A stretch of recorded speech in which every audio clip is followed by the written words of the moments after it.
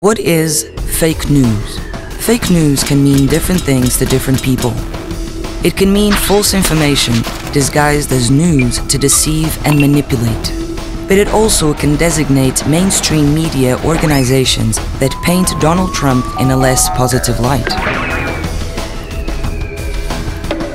The terms misinformation, disinformation, and malinformation allow us to better understand the complex context of information disorder and the main issues at stake regarding the production and dissemination of information today.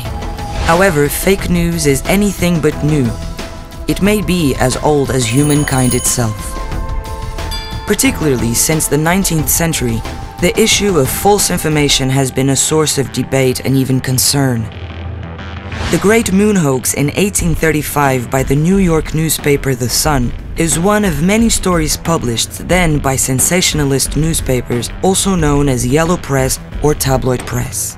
The radio broadcast of War of the Worlds by Orson Welles in 1938 was blamed for having caused widespread panic in the US, but at the same time newspapers may have exaggerated its impact on radio listeners.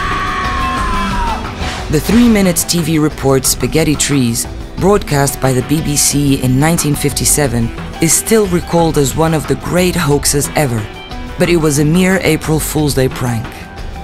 Today, people increasingly obtain most of the information from the internet, and especially from the social media. Still waiting to be fully understood is the role of personalization algorithms in potentiating individual isolation and social polarization, eventually leading to the so-called filter bubble effect. This brings new challenges and threats to democracies, as demonstrated by the Russian interference in the 2016 US presidential election.